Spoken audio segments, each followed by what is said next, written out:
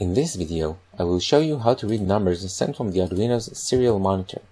This is a real trap for beginners, and the issue often comes up in beginner forums. The reason for this difficulty is that information sent between the PC and the Arduino, such as this hello world string, is always transmitted as a sequence of ASCII codes, ASCII being the American Standard Code for Information Interchange.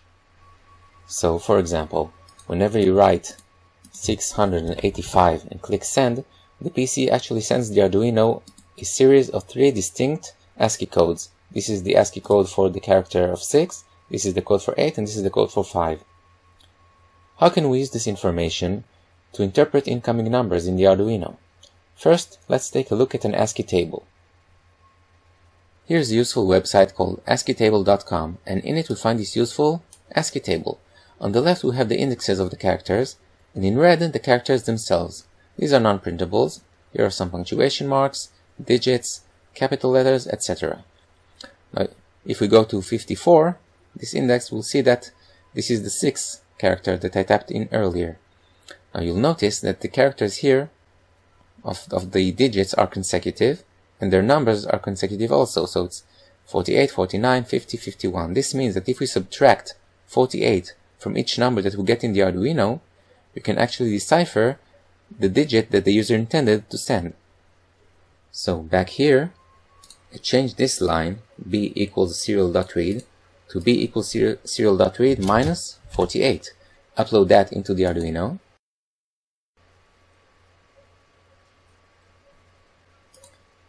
And you'll see that if I type 685, I get the 6, the 8, and the 5. Now this is great for deciphering individual digits, but what happens if I want to decipher the number as a whole?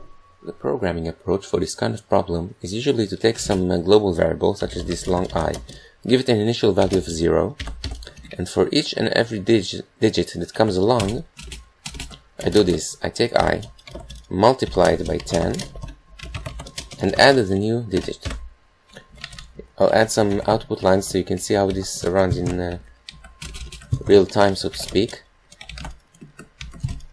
Put here I equals, and output I itself.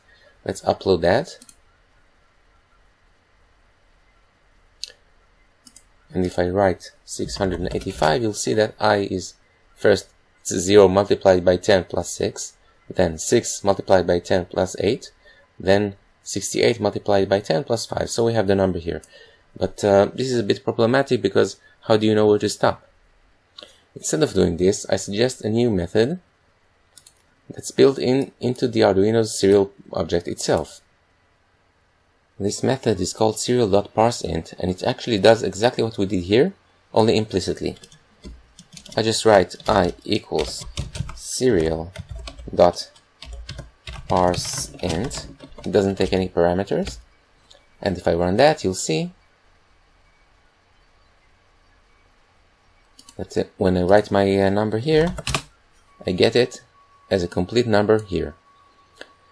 Now you'll also notice that it took some time between my clicking or pressing enter and the appearance of the number.